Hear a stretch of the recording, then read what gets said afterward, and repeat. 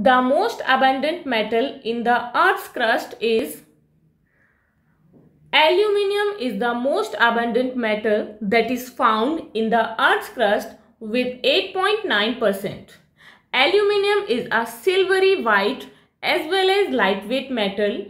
It is a very good conductor of electricity and heat.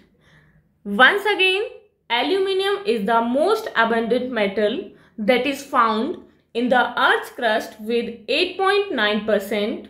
Aluminium is a silvery white as well as lightweight metal. It is a very good conductor of electricity and heat. So answer is aluminium. For more such videos, please subscribe our channel and press the bell icon for the latest notifications. Thank you.